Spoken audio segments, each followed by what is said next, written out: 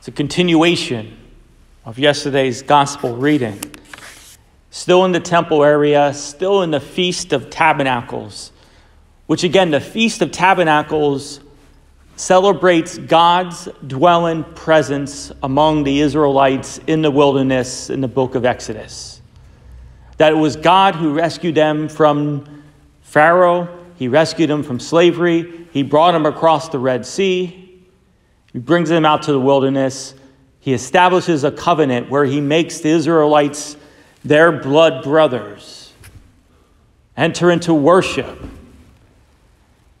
And then, as we will see on Tuesday, they build a tabernacle, which is meant to be a movable, portable Mount Sinai, again, where God was dwelling. Okay? And so God's dwelling, his presence and guidance.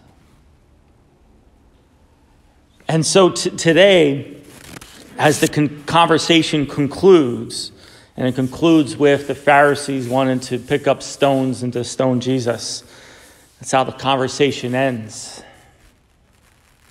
God's dwelling presence is among them right now. But they're wrapped in their box. They're in their own little world where they understand in their mind, they understand how God should act.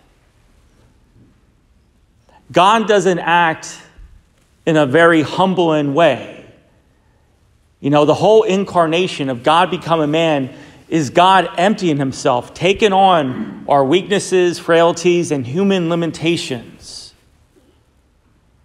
But they don't know God. They don't know the Father, as Jesus tells them in the middle of this conversation. They don't know him. They think they know him. They consider themselves experts. You know, just like sometimes we, Catholics for our whole lives, can consider ourselves experts and we put God in his little box. These are the parameters in which God acts. You know, we do it. I do it. We put limitations on him. And that's why I always say, you know, in our prayer lives, our struggle in our prayer is that we don't ask enough from God. We ask too little of him because he's in our little box.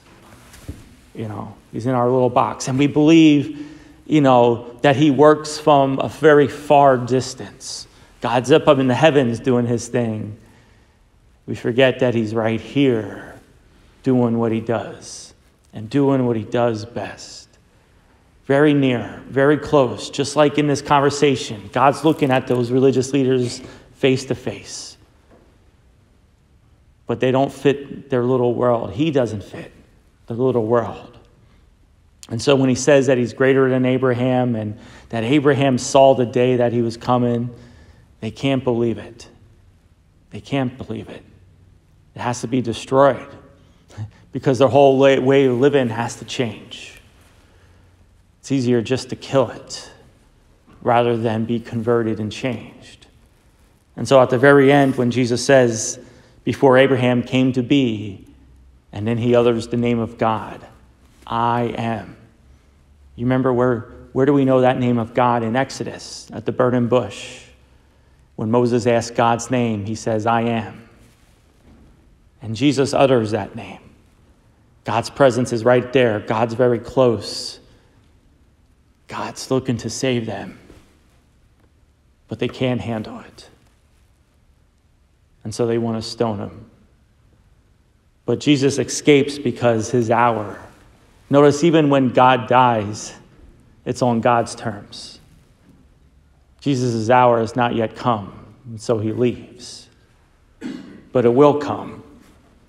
Will come when God acts in such a way that is definitely outside of our bounds, that God is going to humble himself and submit himself to death for out of love and mercy for us. We can't think that God acts like that for us, but he does. May God bless you.